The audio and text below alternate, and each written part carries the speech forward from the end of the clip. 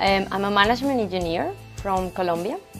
And after finishing my study, I started working with Procter & Gamble for the past 6 years in marketing always. So it's been an interesting experience to pursue the MBA because it really complements this functional experience only in the marketing side.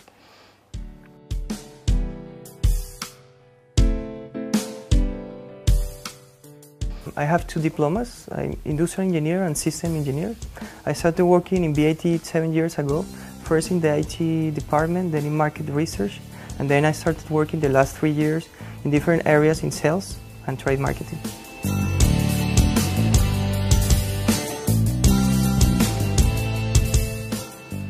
Basically, I wanted to complement my experience because I've always been working in marketing, and definitely an MBA gives you an overview of different areas and different points of view of a complete company.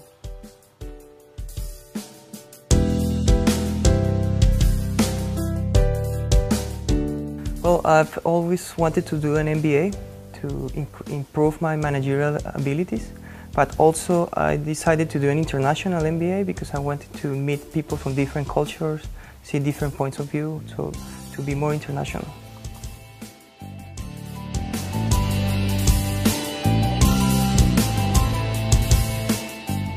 We thought that we wanted to do this as a team project.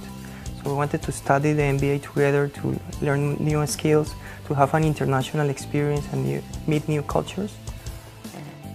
And also to have the opportunity to grow both professional and personal as a couple. So it's been definitely a very good experience for both of us.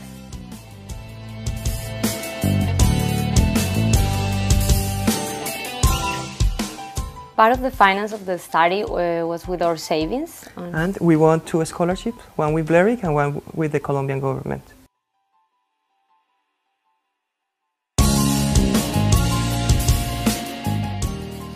Well, it's a first because it's one of the most international programs. It's more than 40 nationalities together, so you have a very good overview of different ways to see business from your colleagues.